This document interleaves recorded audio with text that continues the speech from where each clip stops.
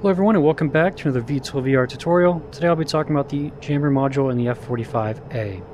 Now this is an incredibly simple setup. There is no extra module you have to attach in the equipment menu and no extra configuration menu here. It's all done on the TSD right here.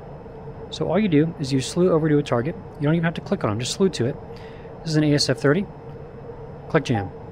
That's it. Now I'm jamming that ASF-30 with noise on the medium band.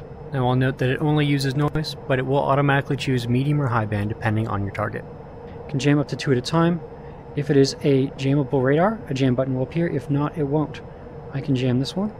So now we're jamming. Like I said, you can jam 2 at a time, and once it leaves your jamming radar, it'll stop, but it will maintain track.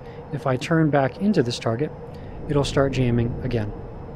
But it is just that simple. It's point and click, just like with everything else in this plane.